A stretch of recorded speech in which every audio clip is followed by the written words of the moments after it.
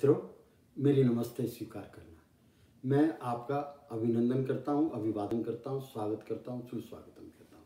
मैं रोहताश गुप्ता हूं। मैं प्रोफेसर ऑफ जोलॉजी रहा हूं और x chairman department of zoology Kurukshetra university Kurukshetra, जो हरियाणा में है। वहाँ मैंने अपना जीवन यापन किया है, वहीं अध्ययन किया, वहीं अध्यापन किया।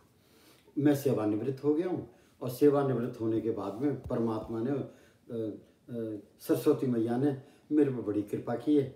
मैं अब सारा अपना जो है समय कविता सर्जन में लगाता हूँ और मुझे बहुत ही ज़्यादा खुशी आपको बताते हुए, आप ये देखिए इतनी सारी, कम से कम मेरे पास में इस समय 20 कविता संग्रह हो गए कम से कम। और आज मैं अब आपको जो बहुत ही बढ़िया आपको कविता का पाठ करूँगा और कविता का नाम है जीवन शैली।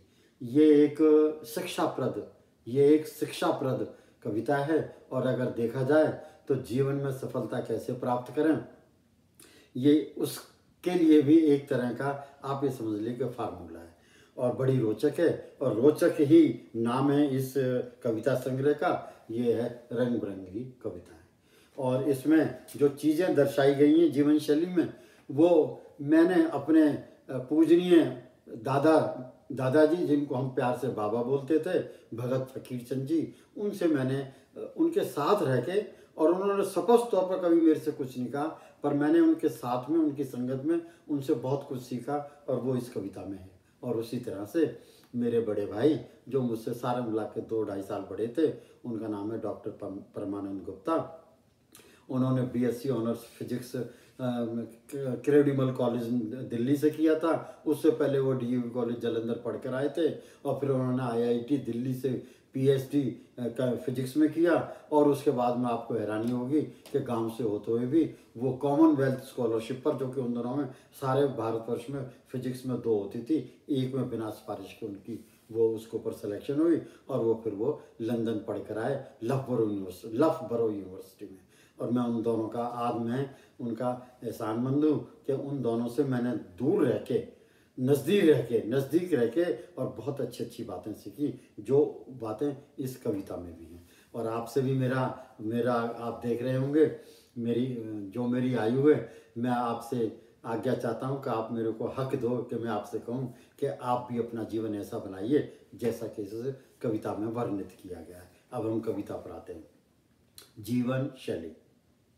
नित्य प्रति नीति रीति से भरपूर हो, नित्य प्रति नीति रीति से भरपूर हो, सद्गुणों को प्रतिपल संग्रहित करती हो, दिव्य मानकों की नियमावली हो, सर्व कर्म सिद्ध करने वाली हो, ऐसी आदर्श जीवन शैली हमारी हो। समय का मान सम्मान करते हो हम, समय का मान सम्मान करते हो हम, समय को जीवन की निधि समझते हो हम, व्यर्थ न हो एक पल भी, श्रम परिश्रम वाली जीवन शैली हमारी हो, यही आशा करते हो हम।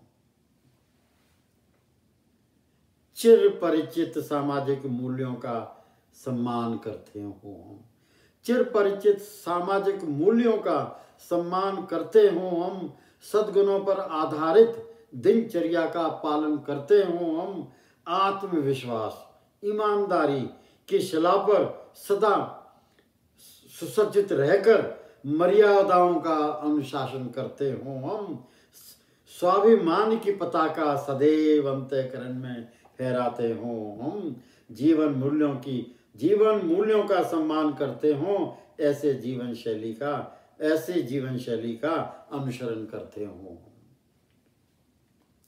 सहयोग, देखिए अगर समाज में सहयोग हो और हमारी जीवन शैली में सहयोग का अंश हो, अच्छा, तो देखिए हमारी जिंदगी भी, और जो हमारे मित्र हैं, मेरे परिवार के जो रिश्तेदार हैं, सगे संबंधी हैं, मेरे माता पिता हैं, बड़े भाई हैं, छोटे भाई हैं, बहनें हैं, अगर मैं उनको सहयोग दे पाऊंगा तो बहुत अच्छा रहेगा।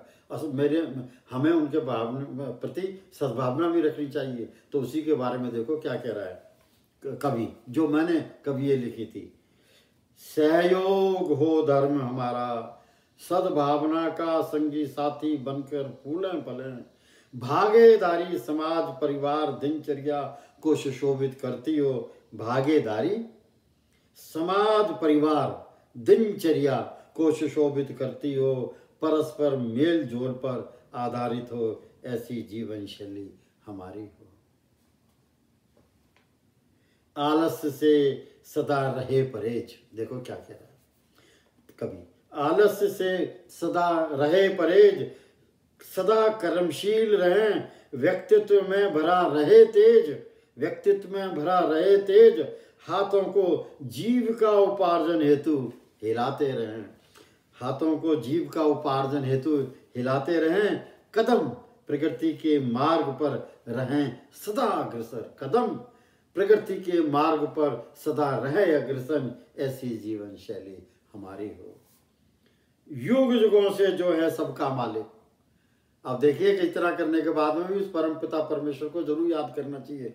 वो आप किसी भी धर्म से मजहब से वो रखते हो, आपका जो भी इष्ट है आप उसका जरूर शुक्रगुजार होना चाहिए। तो उसके बारे में देखो कवि क्या कह रहा है भाई, डिसिप्लिन लाइफ के बारे में तो बता दिया, और आप अपने परम पिता परमेश्वर को, अल्लाह को, अपने सदगुरु को, और आप जो भी आपका वो है उसको नहीं याद करते हो तो बात अधूरी से रह जाती है मित्रों।